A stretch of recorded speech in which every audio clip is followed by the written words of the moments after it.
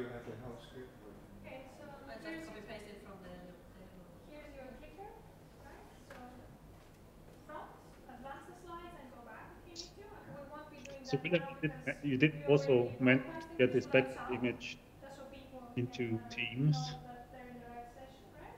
So this is your clicker. So this is when you click to advance. It should be fine. And after the online presentations, you're going to have to advance quite a lot to get to Matej.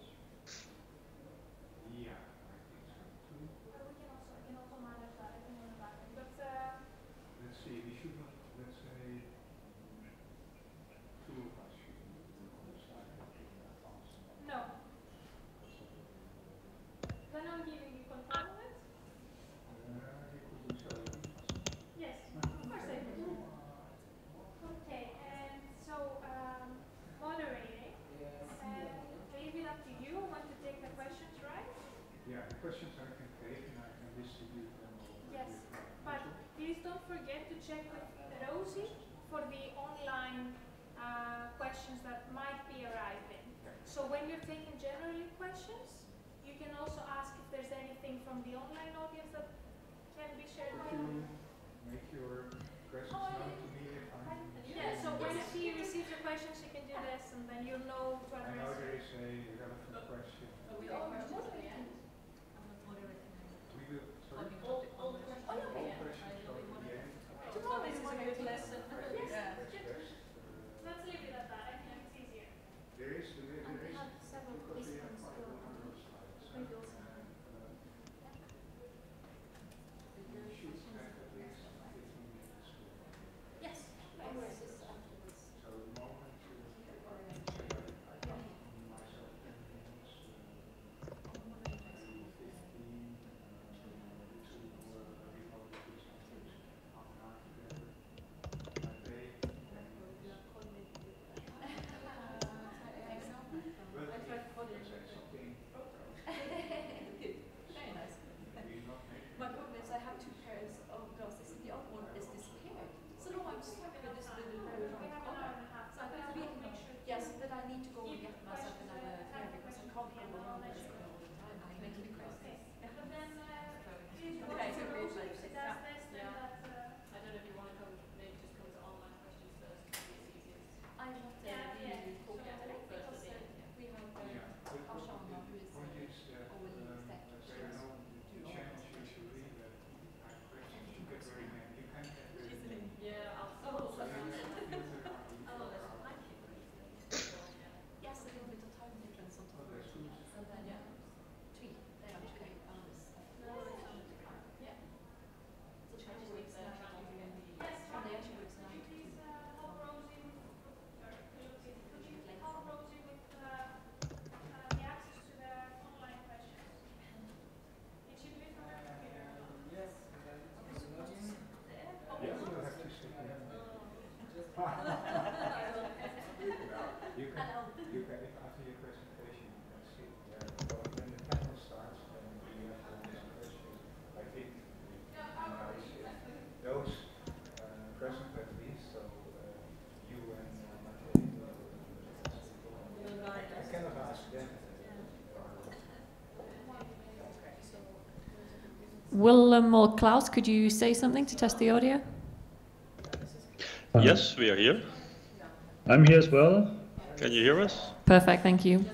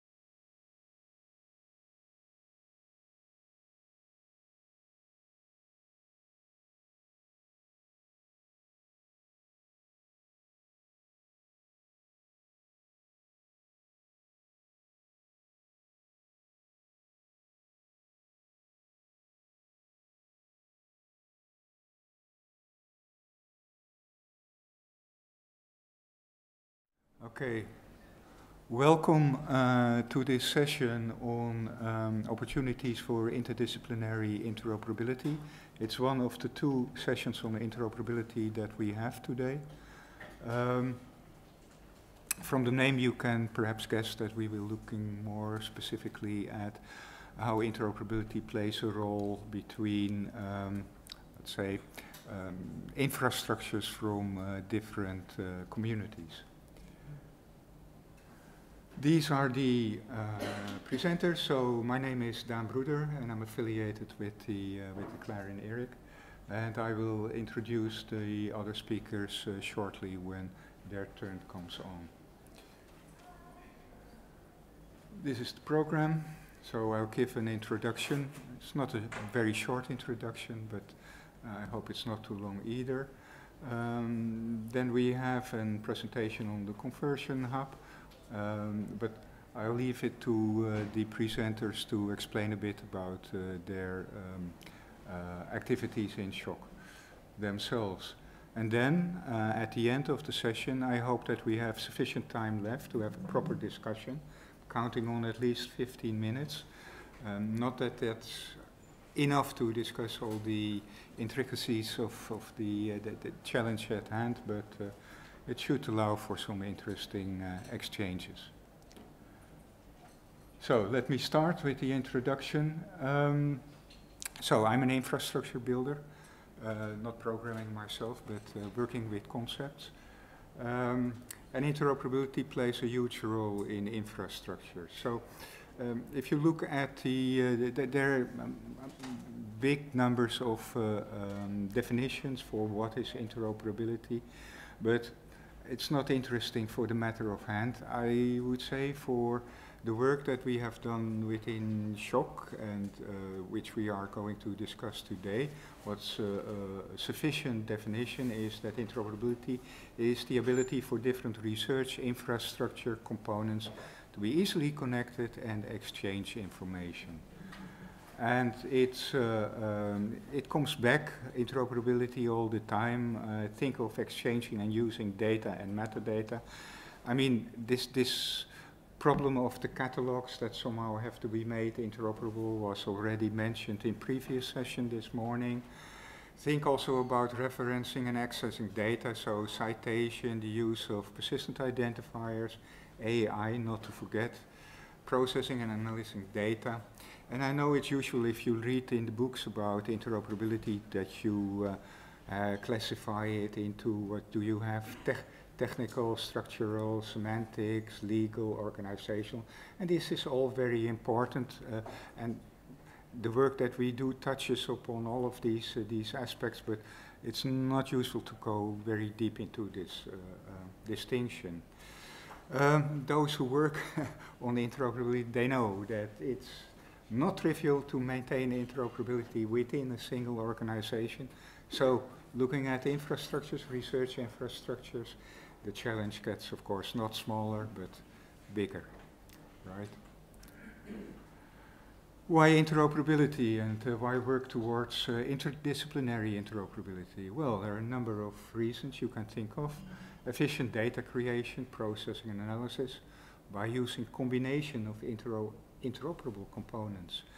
Because on the other side, you can build, of course, big monolithic applications that don't need to be interoperable with the world. They are internally interoperability because that was how they were designed. Personally, I don't think this is a good idea because it makes things more expensive and things do not become exchangeable there. It reminds me a bit about what they said in the last century about interoperability. If you buy Microsoft, you're always interoperable, right? But that's not something we want.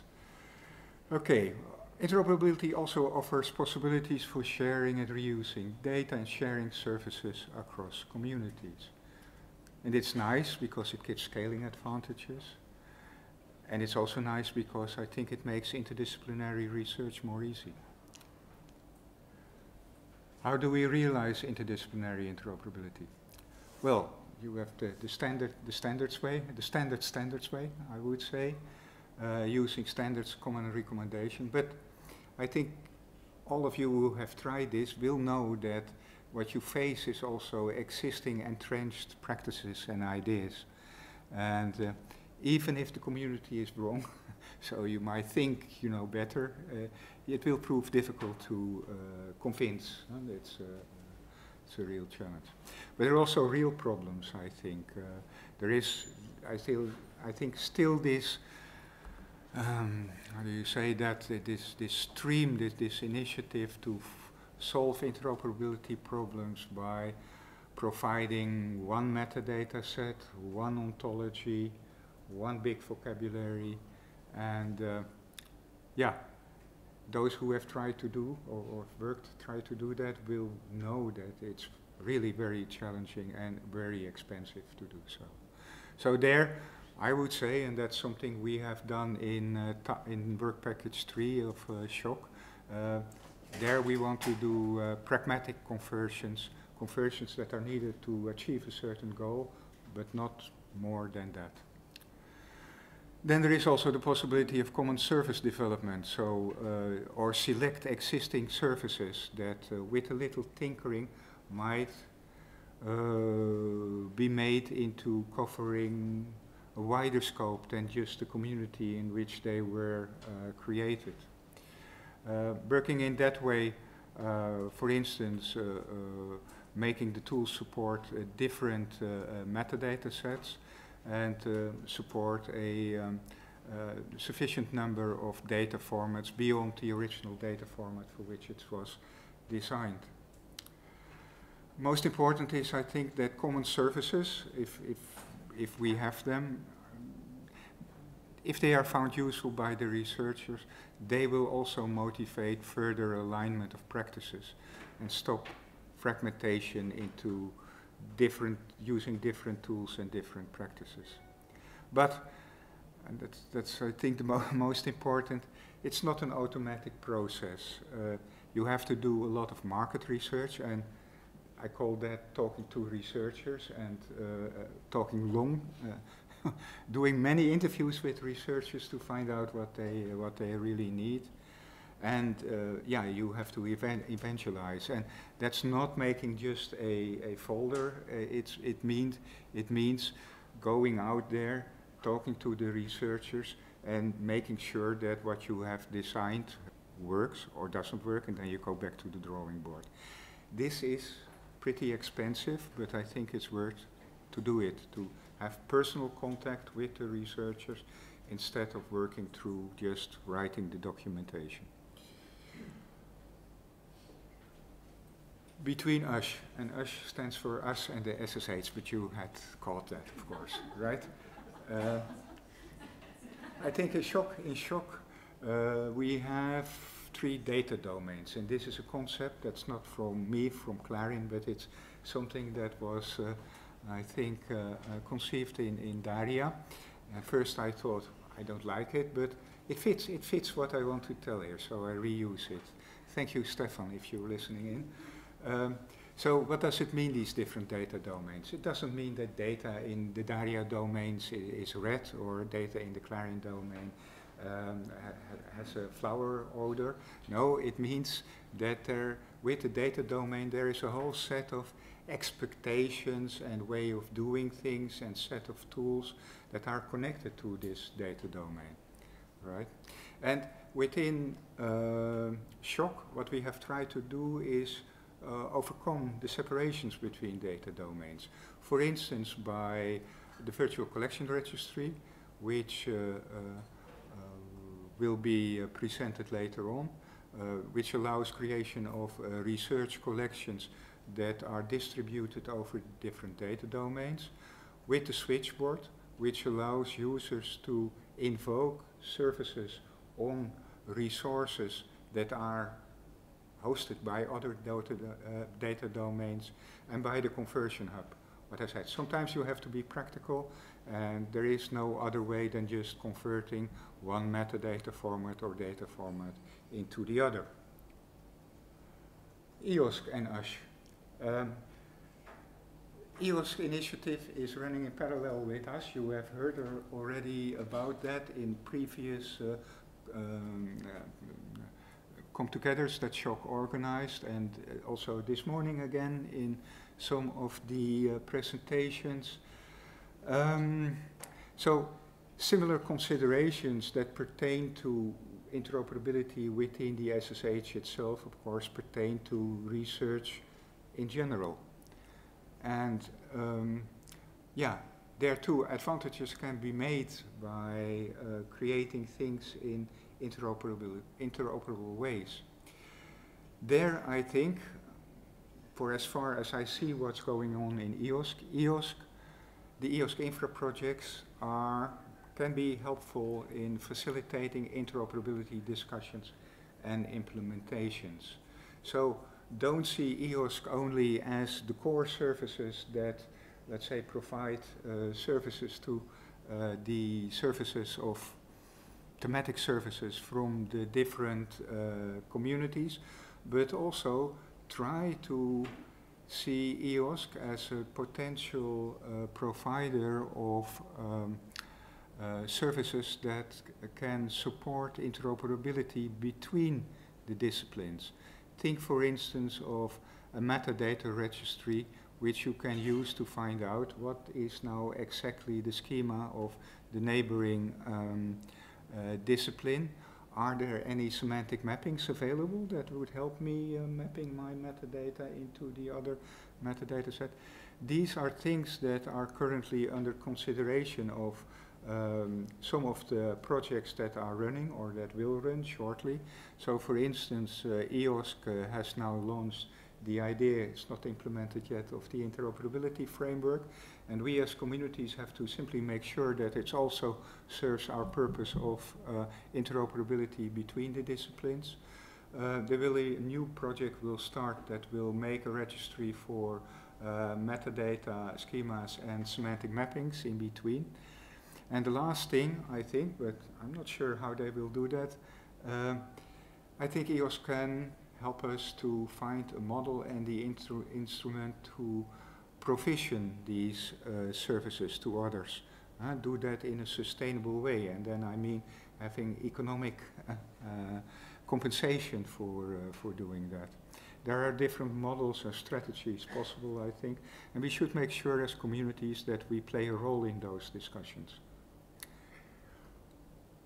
Okay, some final comments, but I think you had already understood that. So it's not only a matter of technical solutions, but what we need is also cluster governance that supports such work. And there I think the memorandum of understanding that was already mentioned this morning, which kind of covers the future collaboration between the SHOC partners, is, how do you say, especially loosely formulated to support such continuing work. And we need continuing expert discussions and decision infrastructures. And yeah, funding, so either from SHOC-like projects or otherwise in kind. We did that in the past, and it covered some of our needs, not all, but certainly something that will continue. Within SHOC we have addressed interoperability in many of our tasks. Some of them will be presented now, others in the session, the other interoperability session after this. So with this I end my introduction, and I think now it's the turn of Mari Kleemola, who was in Work Package 3 leader of tasks. What was it, Mari? I've almost forgotten already. 3.5, right? The interoperability/ConversionHub. So Mari is from the University of Tampere, and well. Thank you, Daan.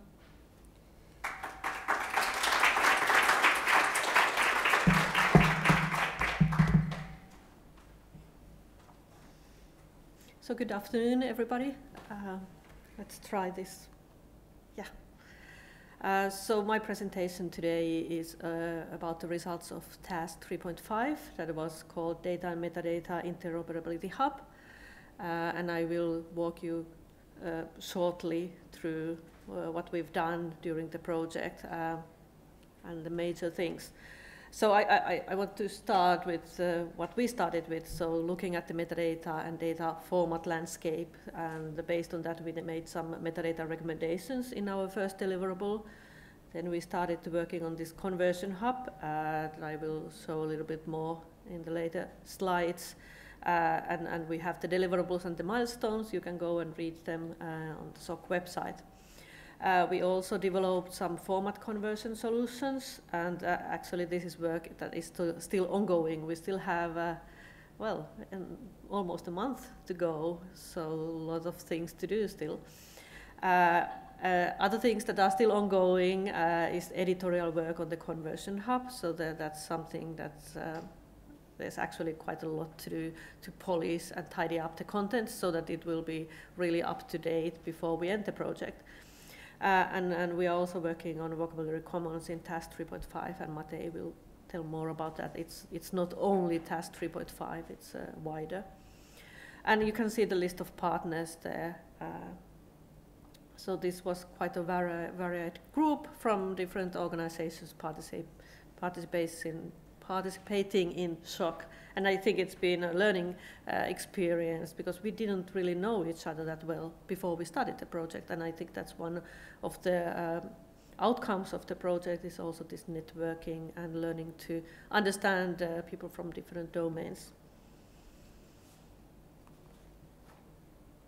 So I mentioned that the metadata standards and our recommendations. So we did, in the very beginning of the project, we interviewed 16 experts, metadata experts from different domains and infrastructures. And this is the table that is the outcome of that. So we are sort of saying that everybody should should be able to use common metadata formats like Dublin Core or relaxed data site. And relaxed here means that we don't really like the DOI is the obligatory PID when you are using data site. We understand why it is, but it's not something we want to recommend. So there are also, of course, others. So we haven't updated the recommendation as such, but other things are happening. So DCAT AP, I think, is something that's coming up more frequently. OpenAir, which is basically the same as DataSite with a little bit different requirements or recommendations or mandatory elements. And of course, schema.org, I think, is something that everybody seems to be mapping their stuff now.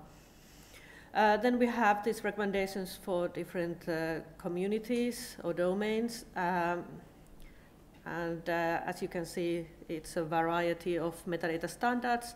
In the interviews, I think 19 metadata standards were explicitly mentioned as being used. So while 19 doesn't sound much, but actually it is quite a lot of standards to work with.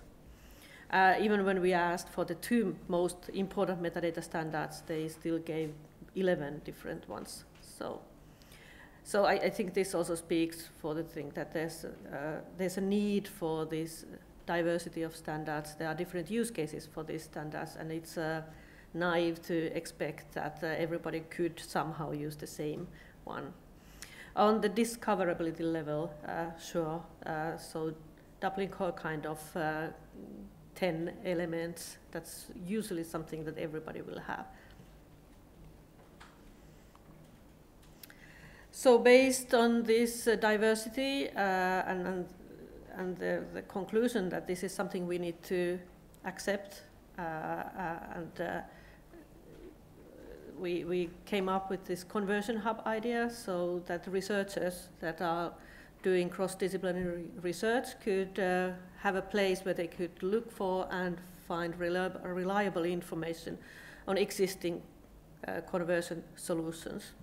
So we did an inventory, desk research, looked for all kinds of solutions, and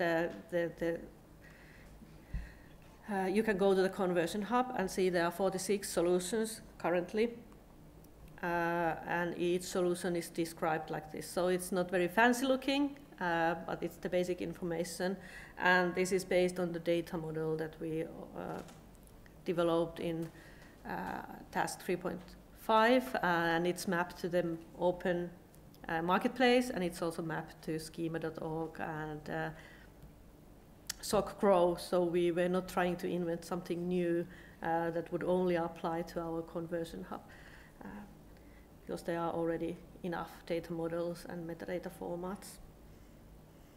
So each solution is described, and that has been done by the editorial team in our task. So as I mentioned, we have 46 solutions at the moment, and the number is quite different from community to community, and I think it reflects the people in our team, basically. And we also gave priority to solutions that are relevant for several sub-communities or for cross-community use, and also the solutions that dealt with the recommended formats.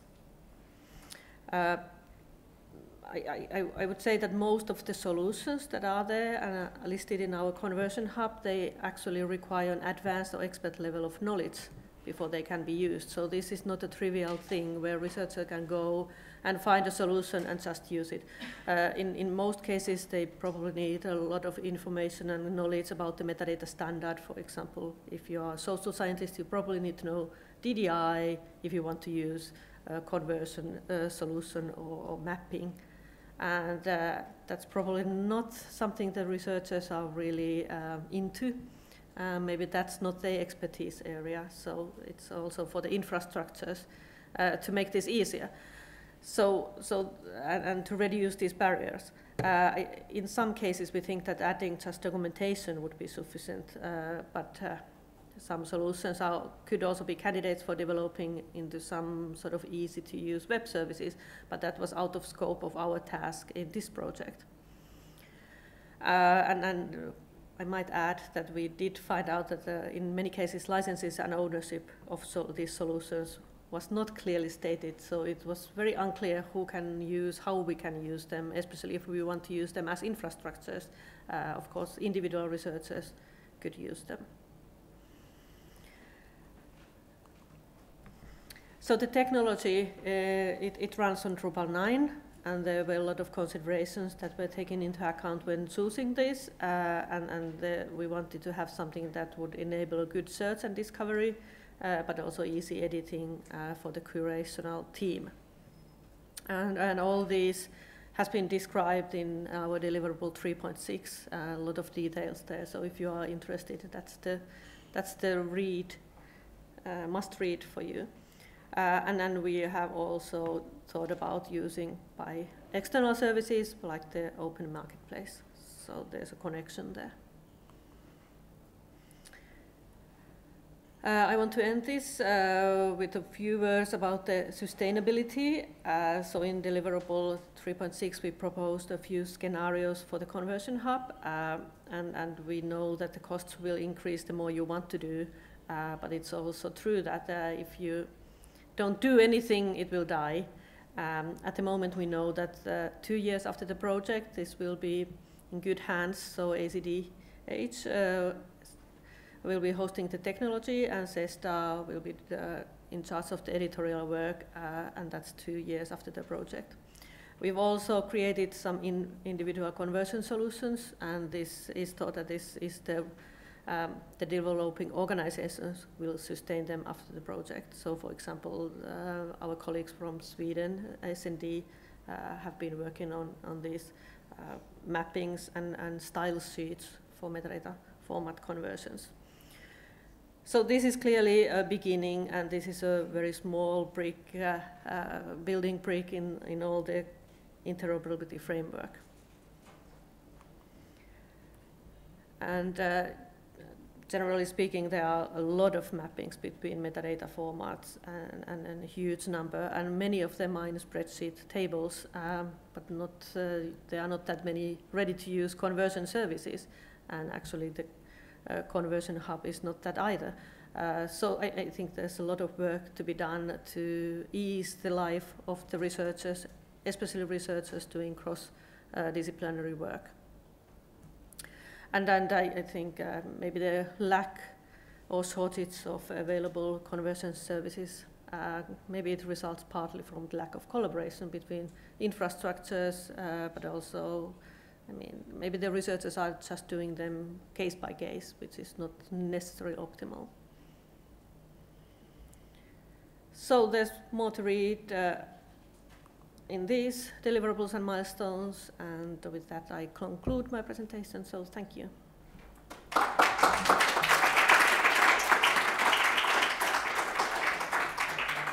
Thank you, Mari. And the next two presenters are virtual presenters from remote. So I hope you can link them in now. So first one will be Willem, I think. And Willem Yes, is can you hear a me? software and product developer at CLARIN Eric. And Willem has, let's say, doing wonderful things with some tools. Go ahead, Willem. Yeah, can you hear me? Yeah, fine. Okay, yeah, thank you for the introduction. For this session, I will be talking a little bit about the virtual collection registry and all the developments that we did within SHOC regarding the improvements for interoperability. I will start with a short overview explaining what a virtual collection is. So a virtual collection basically is a set of links to objects accessible via URLs on the, in data repositories. They can point to any data object. It can be text, it can be audio, it can be video. And by creating a virtual collection, you can group coherent resources and make them easily accessible via the virtual collection registry and easily citable because they get assigned persistent identifiers. The links that a collection is pointing to can originate from different archives. And in that sense, a virtual collection can provide a neutral ground across different archives. And that's also why we call them virtual. The collections can be manually accessed via your web browser in the virtual collection registry, but they can also be automatically processed by software. All the metadata is exposed over OEAW PMH and is easily harvestable. There's an API, so you can also interact with the virtual collections via this API. The virtual collection registry is a service offered by CLARIN Eric, and it's basically the tool that we developed to create and manage these collections. And I will show a short demonstration later on. The virtual collections use an access model. So by default, when you start to create a collection, the collection is private. And this means that it's not publicly accessible as long as you are working on the collection. At some point, you are finished working on the collection, and at that point, you can publish the collection. The process of publishing a collection will also mean that this collection gets assigned a PID. At the moment, we are supporting handles and DOIs. So every collection that you publish in the virtual collection registry is citable with a DOI. To be able to manage your collections, you have to authenticate, and at the moment we are supporting most of AidRegain IDPs, and if you do not have access to a valid IDP identity provider, you can always create a CLARIN account and use the CLARIN identity provider. After successfully authenticating into the virtual collection registry, you can perform all the actions that are required to manage your collection. You can publish it when you're finished. One remark, at the moment it is discouraged to edit collections after they have been published, since there's this expectation that they should remain stable. That's something to keep in mind. Within the SHOC project, we've had various discussions with communities to discuss use cases of the virtual collection registry and virtual collections within that community. One of the scenarios that came up was to use the virtual collections from the data repositories that are used within these communities. So we've worked with DARIAH and CESSDA and CLARIN, which we are part of, to integrate the virtual collection registry with various data catalogs.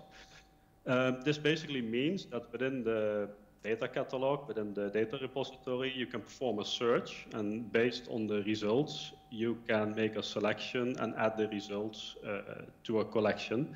And you can do this in multiple repositories and combine all these results in a single collection. This is also something that I will demonstrate in a short while. If you have created a collection, you can use the collection to send it, for example, to the Switchboard.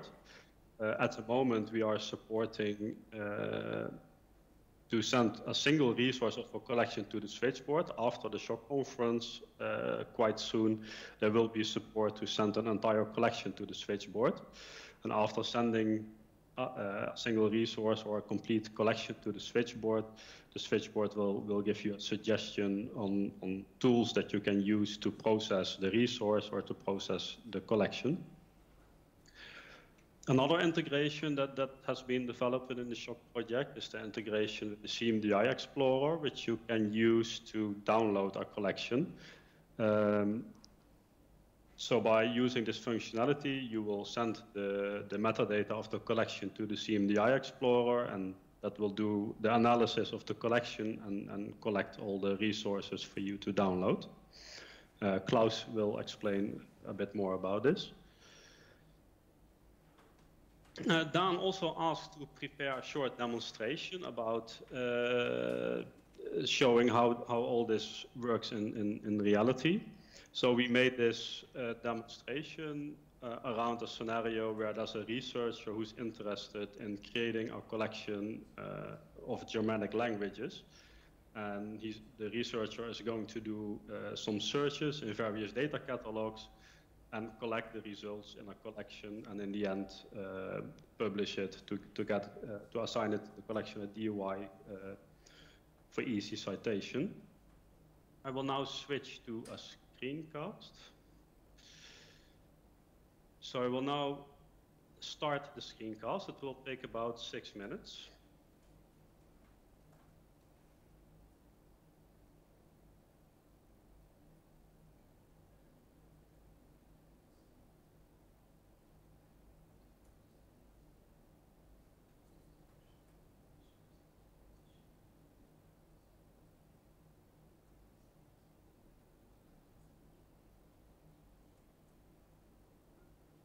Willem, should there be sound? Yes, there should be sound. Can you not hear the sound? No. Okay, then I will just explain. I will do the voiceover in real time. So we've just opened the S&D repository. We've switched to English, and now we're going to search for Germanic languages. You will get a list of results. Here you can click on the documentation of the Gutnish language. This will show the details, and there is a button where you can add the result to a virtual collection. So we're going to click it. The resource will be added to a shopping basket, and you can add multiple resources if you want. From the shopping basket, you can submit the resource to the virtual collection registry. As you can see, we are not authenticated at the moment, so we have to authenticate first. You will be redirected to the discovery service. We will select the identity provider and provide our credentials. You can now see that we are authenticated. There's a short summary of the information that was submitted. And in this case, we're going to create a new collection. We can change all the information, all the metadata that's required for the collection. So we have to fill everything in. It's the name, we'll provide a description, a collection of various Germanic resources in this case.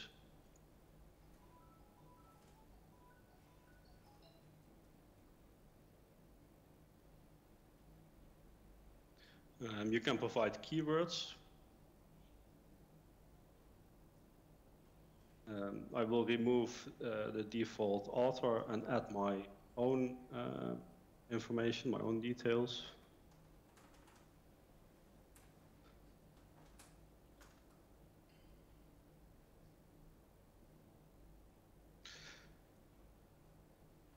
As you can see, the resource that was found in SSD repository is in the collection. I'm going to save the collection. At this moment, you can see that the collection is in the list of private of your own collections. It's currently in the private state. This means that it's not publicly accessible at the moment. Now we're going to add another resource from the RKey repository.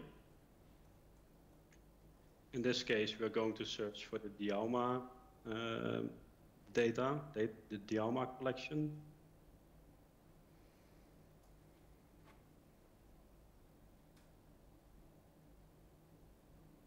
Oh, I paused the video, sorry.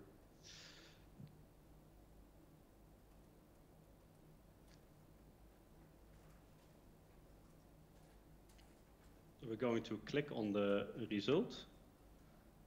And as you can see here, there's also a button where you can add the results to a virtual collection. So we're going to click the button and we are redirected back to the virtual collection registry again. We're still authenticated, and again, there's a summary of the submission. We're not going to add a new collection now, but we're going to merge the submission with an existing collection. So we can select the collection on the right side and click on the merge into the collection. And as you can see, there's now 2 resources in the collection. We're going to save again. And we're going to add some more resources. In this case, we're going to use the Virtual Language Observatory.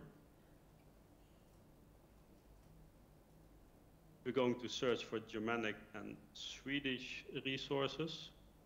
And we're going to filter more and select the German resources only. There's 2 results, and we can use the search options to add all these results to the virtual collection registry. And we proceed. So the resources are submitted again to the virtual collection registry. As you can see, there's now 2 resources.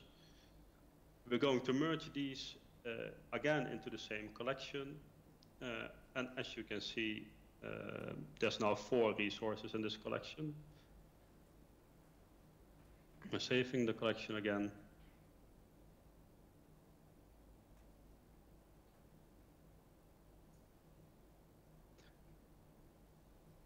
Okay, another possibility, so instead of adding resources directly from third-party data catalogs, you can also manually add any resource that is relevant.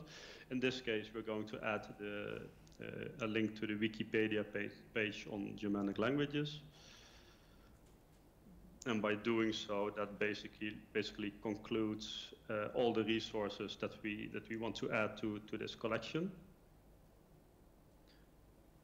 By using this approach, you can basically add any link that you prefer to the collection. And after saving, the collection basically is finished. We can open the collection and we can see that all the resources are there. It's still private, so it's not publicly accessible. So if you click the Publish this collection button, it will be made public. It will get assigned UI. For this demonstration, I did not click the Publish button, since this was the production instance of the virtual collection registry, and we don't want to mint too many handles and DUIs for demonstration purposes only. If you look at the list of public collections, you can see that if you open a collection, that it has a DUI and a handle.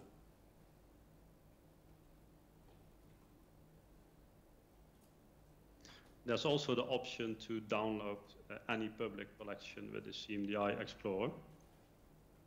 And if you click that button, you will submit the collection to the CMDI Explorer And that's basically the end of the screencast, because that's what Claus is going to explain as well. So basically, to conclude with the virtual collection registry and virtual collections in general, we support a number of use cases. There's the basic use case where you just create a collection on a specific topic that you're interested in. You can use this collection and cite this collection in your own publications. You can use this, for example, to collect relevant training material and offer this material in your lectures to your students.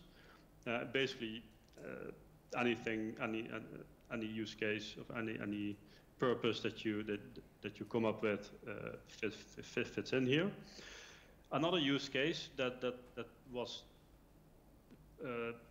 taken up within the SHOCK project was creating this neutral ground across repositories. So we worked on the integration with various external data repositories and implemented this approach where you can save the search results from these data repositories in a single collection.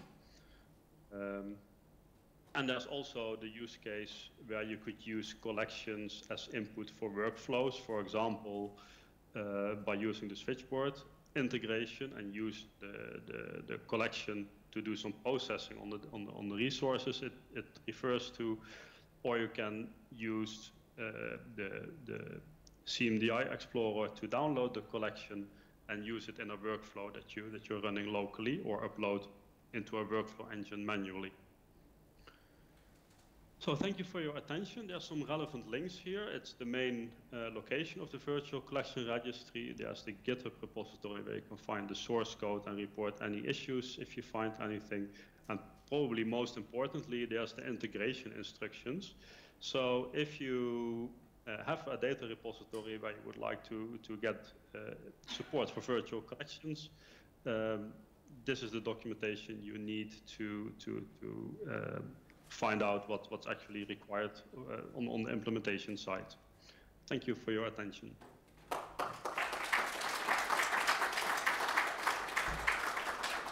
So, thank you, Willem. The next presenter will be Claus Zinn from Tübingen University, and Claus will present the Switchboard.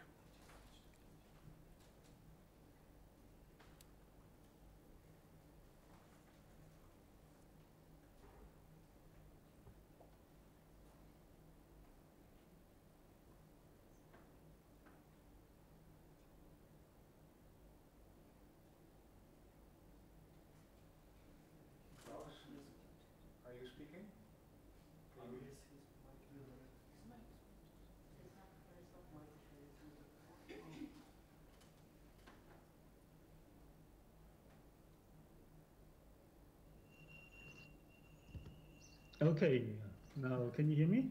Yeah. You see my slides. Okay, so let's start. So in Willem's demo or screencast, you've seen the VCR and how it has been integrated with a number of different repositories from different data domains, so that users from those repository sites have easy access to the VCR to easily create and work with virtual collections.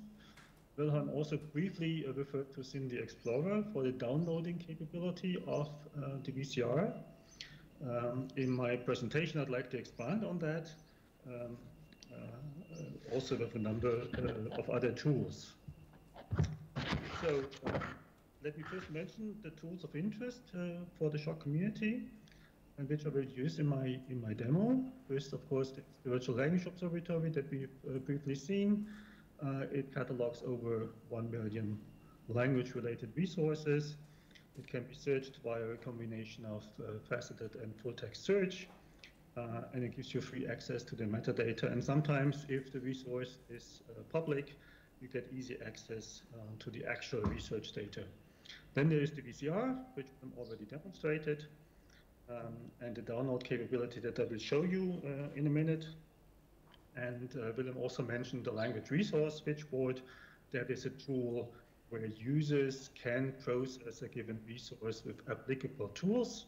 It's a kind of broker between resources, and tools that can process these resources in one way or another. And there's published batch in case where you would like to batch process a collection of homogeneous resources rather than processing the collection one by one. You would like to use published batch for that, Numen and Omen, a tool that can batch process such sets of resources. Both CIMD Explorer, the download capability of the VCR, and published batch have been implemented in the SHOC project. Okay, so let me briefly point out the interoperability aspect of this tool set. Willem showed you how the VCR is connected to a number of different repositories, sites in the SSH community. The same holds, in fact, for the language resource switchboard, which, for instance, is available from B2Drop cloud space, from UDAT, which is open to all European researchers. The switchboard is also available from the partner's virtual research environment, which is an instantiation of the d4science.org platform. If you have resources stored there, you can invoke the switchboard to get them processed, and hence you get easy access to dozens of tools that can process your resource. But the switchboard is also available from the VCR for individual resources of the collection. The switchboard is invocable from the Virtual Language Observatory. You can invoke the switchboard from CIMD Explorer for individual resources, which I will show you in a minute. If you have selected Explorer while working through your collection, you can invoke this batch directly on that set of resources. But you could also go via the switchboard that knows that a zip archive of homogeneous resources can be processed by CIMD Explorer, so it proposed that tool for that task. CIMD Explorer is, of course,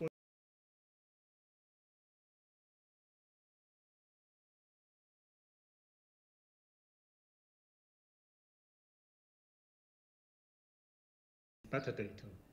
An example that I will show in the demo is the integration of CIMD Explorer with DARIAH, that is our language archive at the University of Tübingen.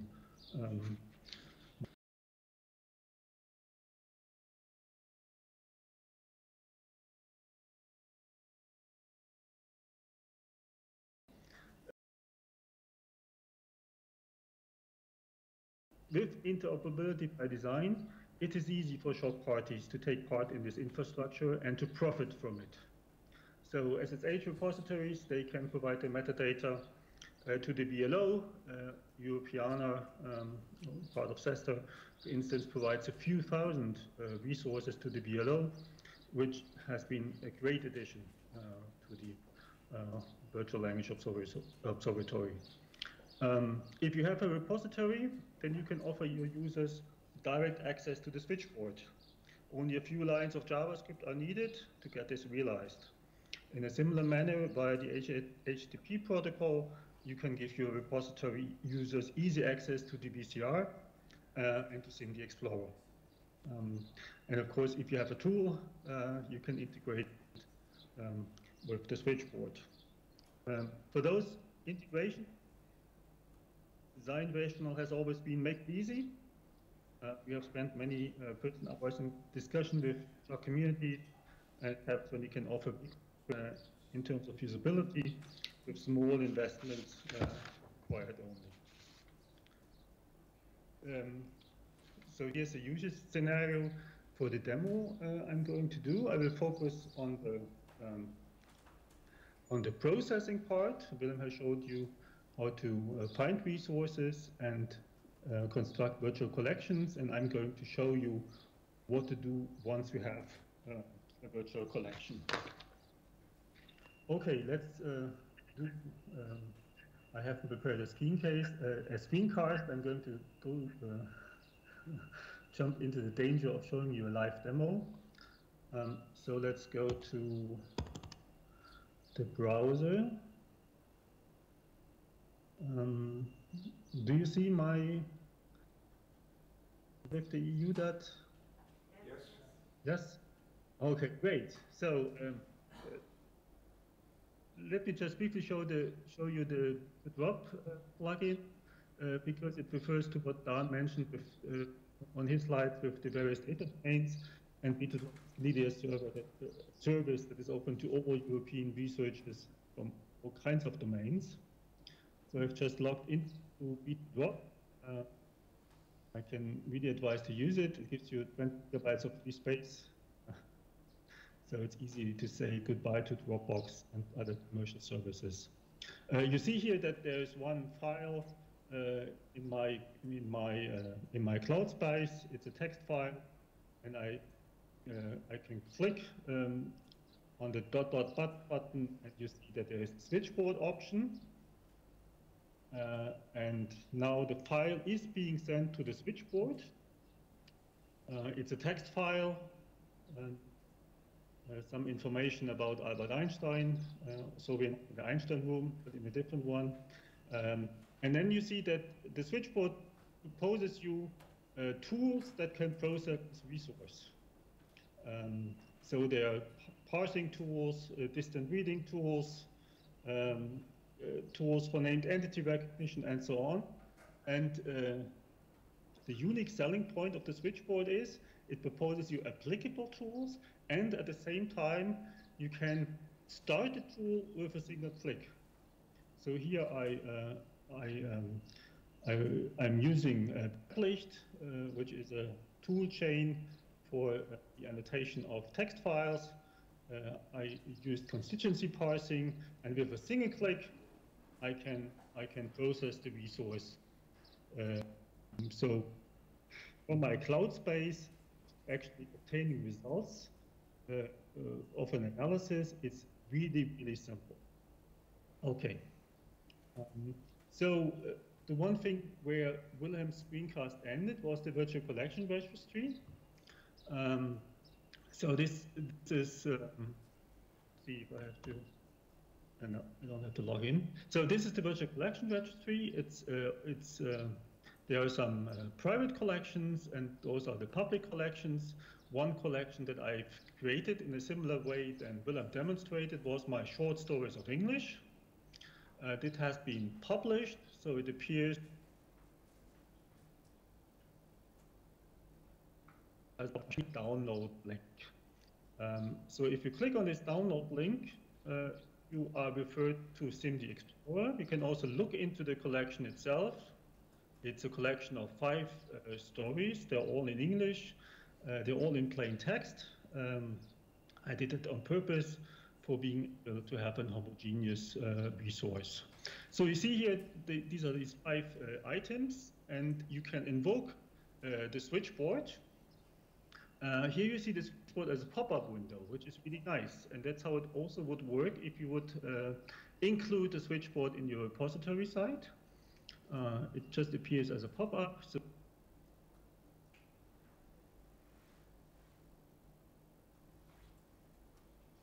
Klaus, can you hear us? just later items. It's asking too much of the network.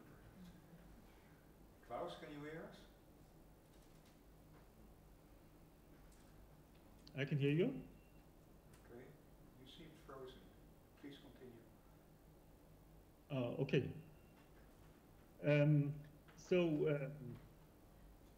That's possible to invoke the switchboard for a single item of your collection. But let's just do the download capability.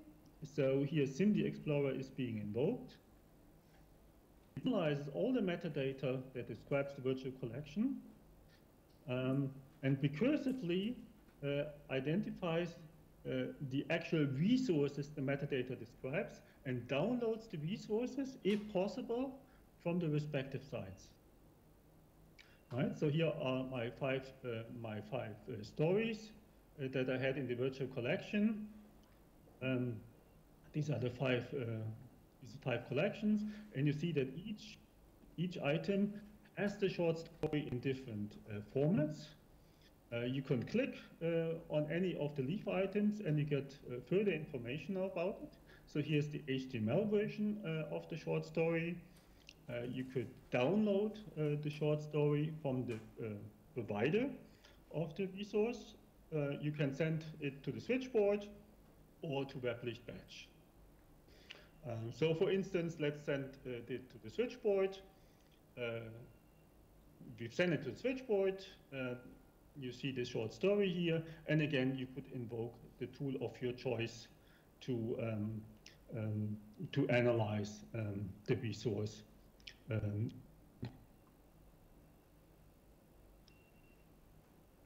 Right, so here's instant reading capabilities.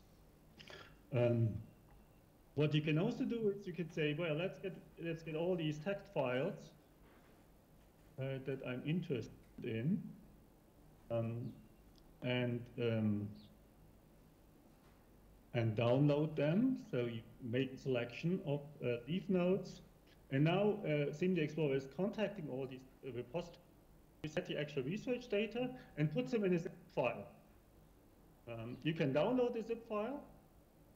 So here you see the five resources, but can also send it to, for instance, to the Switchboard. And the Switchboard, for instance, Published Batch can process, can open Published Batch on the resources. You say, okay, all the resources are in English, they're all plain text, and I want to do named entity recognition for the resources. Then you start the processing. Now we have sent a set of resources to Published Batch, and Published Batch is going to process each resource one by one, and puts all the individual results into a zip file that you can download. Right, so that might take a while to get it processed, and maybe in the meantime I can show you also another integration that was done in the SHOCK project. That's a prototypical presentation, which again shows you how the Switchboard could be used from a repository side. Here is the database or the repository of the German Archaeological Society, where you can just, for instance, mark a text item with your browser, and then you can, for instance, invoke a tool, for instance, Wikipedia. So we marked Leo the 10th, so we can open Wikipedia, and then you get all the hits of Wikipedia from this person, and you can look this person up. Okay, so let's go back to our job. It's finished now. The five items have been processed. We can download the results as a zip file. Zip file is 5 files containing the results of processing. Okay, I think that would conclude my presentation. Just one short thing that might add to our discussion at the end of the session.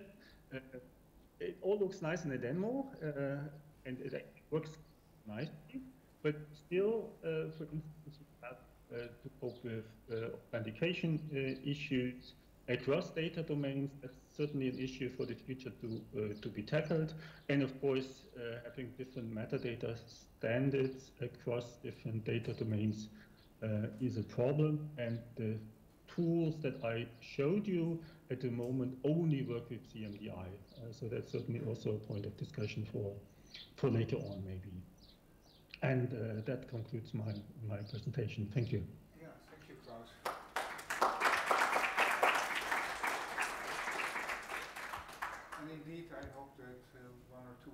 questions can be discussed later on. Next topic is the SSH vocabulary commons by Matej Ďurčo, who has already had a few exposures today, but one other doesn't matter, right? Yeah, so to conclude the session, I try to be short. On the topic of interoperability, one aspect that is obvious and kind of on the more maybe semantic level, rather than maybe the previous what we saw was infrastructural technical integrations. And what I like to think about vocabularies as is a semantic glue or the semantic bridges. So the means that you can use to bring together data sets or scopes from different projects and different domains, basically to make them talk to each other in or understand each other, and vocabularies would be the mean for that, ideally. Yeah, so within the SHOCK project, we addressed this issue in. I see them there. Okay. There was this interest on working working together on the vocabularies from all the research infrastructures involved, with the idea, based on the idea that vocabularies, we should work on them together, or we could help us reuse or bring together data sets to collaboratively use these vocabularies and manage them, and also to promote them to first-class citizens, if you wish, in the data space, make them fair as well. These ideas are summarized in the Commons, Vocabulary Commons Charter.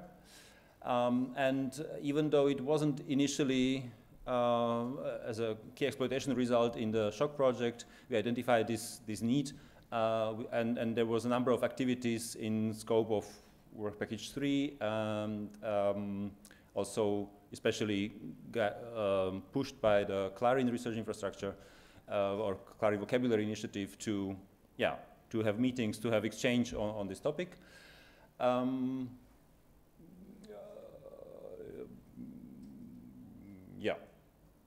And let's see. Yeah, so what do we want to achieve here in the Vocabulary Commons? What is it? A initiative, probably, is the best. It's for now, yeah. It's initiative, but it also already has bears some fruits, or there were some activities, tangible and outcomes. So what we aim to, and what we actually already do, is operating a common vocabulary repository, which would be a place to publish the vocabularies as a precondition for simplifying the reuse. And another, in the sense of fair, you want to make the vocabularies findable, discoverable, and I will come later to that as well in more detail. You want to also be able to dig deeper into, so not just the metadata, not just description, okay, there is a vocabulary, but what is in the vocabulary in it, without having to go for each of them. So that would be under the umbrella of federated search over the vocabularies. Then the question of the evolution of vocabularies and how can we come to an agreement on how to version vocabularies. And on the technical level, because the vocabularies only, or mainly become useful really when they are integrated into some third-party applications, in the actual applications where data is being created, where I can use the vocabulary as, so to say, autocomplete, right? So from the point of view of the user, I want to have the vocabulary in my authoring form when I create the data or metadata. And for that, we need the API standardization so that the tools can easily access these vocabularies in a machine processable way. And obviously, this all needs exchange, discussion between all involved parties. This is the one tangible result. So this is the Vocabulary Commons, how do we call it? Okay. the repository for the publication platform, the repository for the vocabulary commons initiative, where currently the vocabularies that were used or created within a SHOC project are hosted. Technically, it's a Cosmos instance, so Cosmos is a PHP-based, I hope PHP-based application with a triple store behind it, and actually ACDH-CH, so my institute, is proudly hosting it on behalf of the research infrastructures. I didn't. I see. I didn't. We actually updated. It's live. It's updated already. So because I saw that we missed CESSDA in the partners, but CESSDA is obviously also a partner. And in the real, when you go to the link, you actually will. I just forgot to update the screenshot. Sorry. So it's all mentioned above who are involved there. Please visit and have a look. So it allows you to navigate and search in all these vocabulary. So while you're in such one instance, already this deep search is possible, but where it becomes more challenging is, okay, there won't be one vocabulary platform. So there are already many, and there will be more probably, and they have all their justification. But again, the user would want to, the user to be able to look through or search through all these in a simple manner and don't have to go to each of them separately and search through each separately. And not just searching over the metadata, so a short description of the vocabulary, but search in the terms. So that would be this content search or federated search, where in one place I can look for concepts available in those vocabularies or find vocabularies that feature concepts that may be of interest for me, right? And there are two, basically, in general, two strategies for such distributed systems, and that would be either the centralized approach, where you harvest the information from all the sources and have a central index where you can easily provide search, faceting, and so on, so it's efficient on the point of in query time, also when the user accesses the information, but you have obviously the update and syncing problem. So when the vocabulary evolves at the source, you need to update it,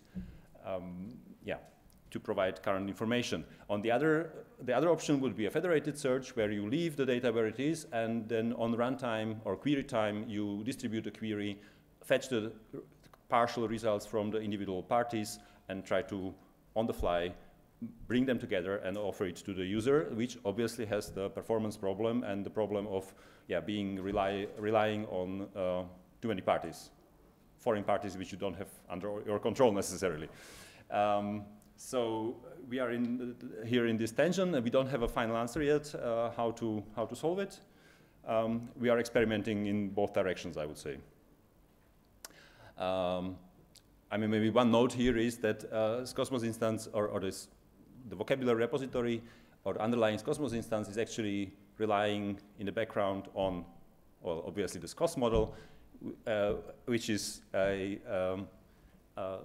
the realm of linked open data and RDF, and so actually in the background Sparkle is being used to do the queries, and Sparkle has inbuilt, or RDF is built for a distributed world or is meant as a distributed system, and Sparkle itself also natively supports distributed queries theoretically or also practically, but again, the performance problem. So we know that it doesn't really, or the experience is that it doesn't really scale, unfortunately. So we'll see. And one more thing I would like to add here on another topic. I mean, I started at the beginning, so the using and reusing of the vocabularies is one aspect. And the other is, but the other would be the management, so the evolution of the vocabularies, right? So you don't assume vocabulary to be stable and fixed, but actually you want to add concepts, you may want to have, add new definitions and so on. So the curation or the active evolution of vocabularies and that is one, I would argue, solved when you have the vocabulary under your control, when it's in your, so there are, nice tools for editing vocabularies while you are in kind of one organizational context. But what about, but we want, in this vocabulary commons idea, we want to go beyond that. We want to reuse vocabularies across multiple scopes or contexts. And there you have the problem of, well, there you enter into various complications. I think probably the major one being underlying is the question of the ownership. So who has the say? Who can still decide if a new concept will be added or something changed, what is when the new version should be deployed and so on, so the authority, especially in the distributed setup and where you have a loose coupling, so to say, so you don't necessarily work in one project, but another team wants to reuse your vocabulary but would want to evolve it, and so what is the feedback loop? So would the two parties have to agree, the original one and the new one, or how to deal with that? I mean, the easy way out is to just do a copy and then work on that copy, but that we actually want to, I mean, there's also one option, but maybe in some cases it would be nicer to keep one vocabulary and evolve it together to work, so yeah, but with these complications of who decides. Also on the technical and organizational level, you have to have appropriate procedures for agreement and for the evolution. And yeah, I already mentioned it a bit, is this question of on the technical level, the synchronization with the applications where these vocabularies are being used. So ideally, my experience is that the user doesn't really care, the original user of the vocabulary or doesn't really care about the vocabulary being published. They want to use it in their application, and also maybe want to add a new concept while they are in their actual data set, right? So it's like a secondary thing that you want to add there. And how to synchronize these two processes. So the one is quick addition to a vocabulary while I'm doing a different work, and the other is the actual systematic evolution of the vocabulary. So I don't have an answer for this. So this is a challenge too. And I think that, yeah, concludes my part.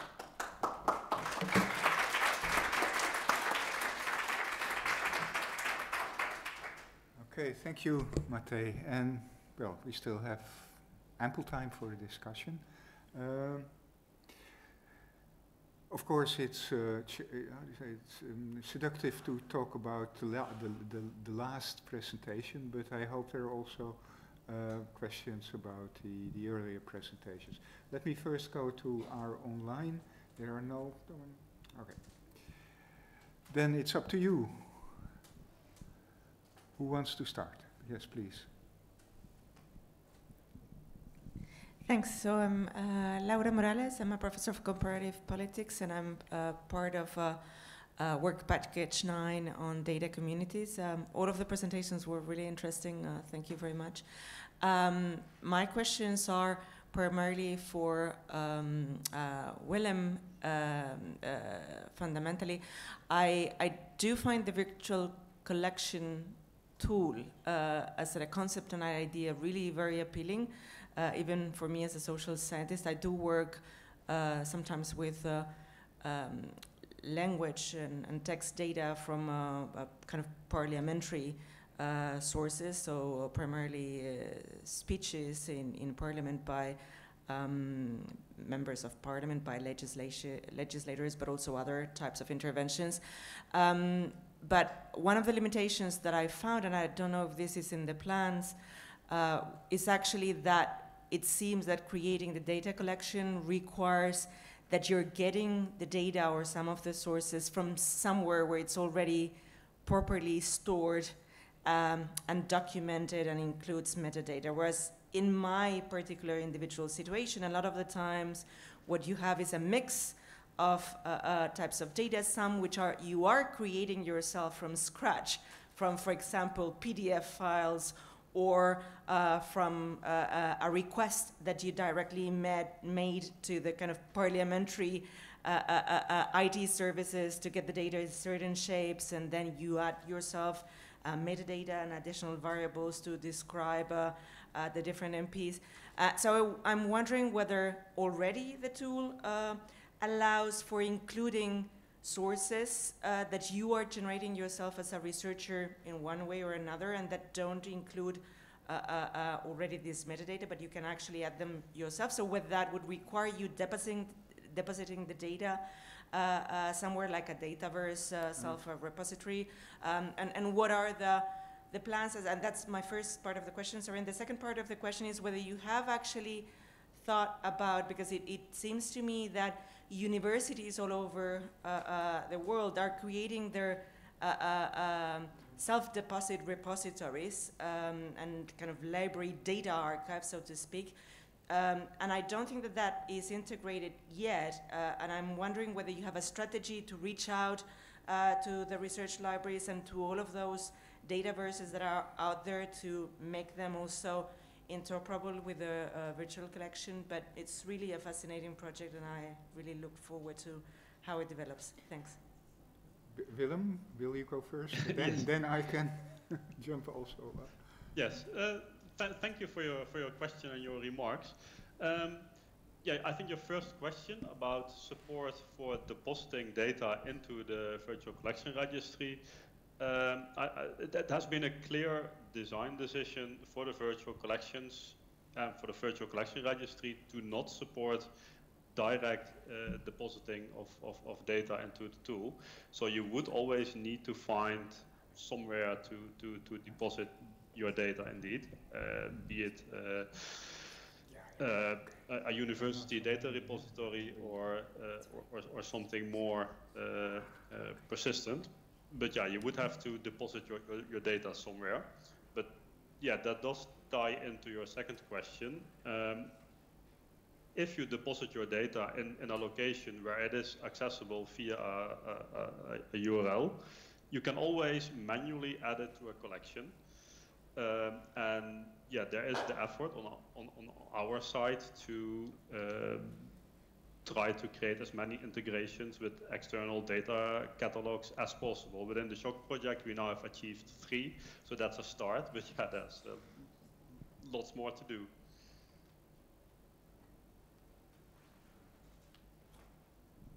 Okay, yeah, I could add to that, we have indeed seen that thing, and I think we only spoke about that, Willem, 2 weeks ago when we were preparing this session about, because you're not the only one who makes that mistake. Some people think it's, if they make let's say, a link to a resource, that a resource get copied somewhere, for instance, and that was not the intention there. So there are solutions there. I mean, there are, as you say, free-to-use storage, but you also have to think a bit about the persistency of the virtual collection that you create. So if what you, as you suggest, if we do, it sounds a bit like semantic annotation. You have a web annotation. You have a web browser. You find things, you annotate them, and they have to be preserved there, in the form where they were. Yeah, that was obviously not our intention, but I think it would be possible to, for instance, facilitate and let's say integrate it with a free-to-use or easy-to-use storage, which also provides a persistent identifier then to link in the virtual collection. Not coming up quite to what you mean with web annotation, but at least addressing the point that you want to save the things that you refer to. Is this okay? Yeah? Any other? Sorry? I don't understand. Yeah, Klaus wanted to say something, I think. Ah, yeah, Klaus, go ahead. Sorry, you have a hand. See, it's quite a small hand. Sorry. I can do that here. No, just to add to that, I would not even call it a workaround, but of course you could upload your resource to B2Drop that I showed you in my demonstration, and B2Drop you get a shared link which is something that you could use for the VCR. But of course, Daan's and Willem's comments that it should be more or less a persistent collection. If it is a persistent collection, and if you want to publish it, I mean, for private collections, maybe the B2Drop solution is nice enough. You could always propagate your resource from B2Drop to B2Share. And then you get a PID, and then you could use it with the VCR easily. And that's something that you can do quite quickly. Just a comment on that, yeah. Yeah, well, I would consider B2Drop or B2Share such an easy to use storage facility. Okay, more questions. Oh, there is somebody online. Yeah, one short remark on what has been said so far. So for the virtual collections by itself, it's not a hard requirement that your resource, that you can refer to it by via a persistent identifier. In practice, a URL is fine. But the question about persistency of the thing that you link to from your virtual collection is an important consideration to take into account. And one of the things that is on the roadmap at some point is to do some periodic analysis of the links in the virtual collections and see if there are broken links or not, and then also somehow indicate that in the collection. Okay, now the question online. Yeah, we have a question online. It says the CMDI Explorer and Switchboard integration is only good if you have a metadata file. These are usually either in a catalog system such as CLARIN's VLO or in a repository. What are your plans in integrating such tools into repositories or catalog systems? Well, the more the better, I would say. Within the Shock project, you've seen the integrations that we have mostly done within Shock time. More repositories, yes, please. Everybody is welcome there. Did I answer now the complete question? Can you? I think so. And there are integration instructions. I think, Willem, you mentioned them in your presentation, yes. Right? And they are pretty good if you're a developer. So there's nothing stopping integration of the VCR. No. And just to add to that, I didn't show it in my demo, but I had it on the slide. So there is an integration of Zinn Explorer from Talara, our Tübingen repository for language-related resources. So when you browse the Talara repository, there's a link to Zinn Explorer where we can then view the metadata in Zinn Explorer and download the resources that you're interested in. So that's one repository where Zinn Explorer is integrated, and it's a really easy integration because it's really just an HTTP call to Zinn Explorer where all the necessary information for Zinn Explorer is passed as a URL parameter. So it's easy to do. Okay, more? Yeah, Matt. Thanks, Dan. Matt Fillion from EGI Foundation. It's not really a question, more of a comment, but we've seen some very interesting, good technical work here to enable interoperability, but I feel it's not the only thing that should be done to make it a reality. I'm thinking particularly the policy should be there as well. For example, have a look at preservation of data. We've always known that this is an important thing to think about, but it was only when the Commission required that DMPs, data management plans, should be there that people really started taking attention and doing. Maybe something similar could be done to help interoperability at the policy level. But now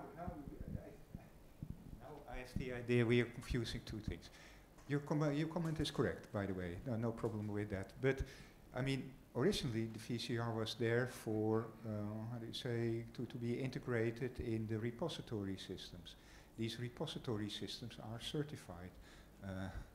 centers there. There is no problem with, let's say, having plans to make that data sustainable there. The other thing is what Laura mentioned there. She wants to make data that is, how do you say, not registered at least, but use a mix there. Huh? So then you somehow have to look for sustainable solutions for that coincidental data that Laura meets in her browsing. I would say that that's a bit of a different problem with respect to a data management plan, for instance. Wouldn't you agree? Or? I would. I think there are some similarities, but of course differences as well. Yeah. Well, I say, yeah. Okay. See you. So Andreas Petzold from the ENRIFAIR project. So we are a guest from the environmental cluster, and one problem we have in our cluster with the data interoperability is a question of licenses. How did you solve that, or did you solve it? With it giving licenses to all the data and metadata systems to make them interoperable and machine actionable? I think it's solved within the individual stakeholders there. So CLARIN has its own system there. But overall, it's a kind of assumption that the metadata is free. And what's mostly in there is metadata, of course. It's not the resources themselves. So common creative licenses most likely. Oh, sorry. You use common creative licenses most likely to make them publicly accessible and open. Yeah, to be sure, I'm not sure. I know the metadata is open. That's for me sufficient, and I know that the data is available under different licenses depending on what's the type of data. But maybe Mari wants to. Okay. Yeah, so in CESSDA we're struggling a bit with this. So usually we have a license attached to the data, but very often there is no explicit license on the metadata. And given that we have data that goes back decades, we cannot assert a license on these because we no longer have the means to ask the people to consent to asserting licenses. Those metadata descriptions back then were made in the intention that there is a, what do you call them, the little paper cards that are in the physical catalogs in the drawer somewhere in the basement in the archive. Yeah?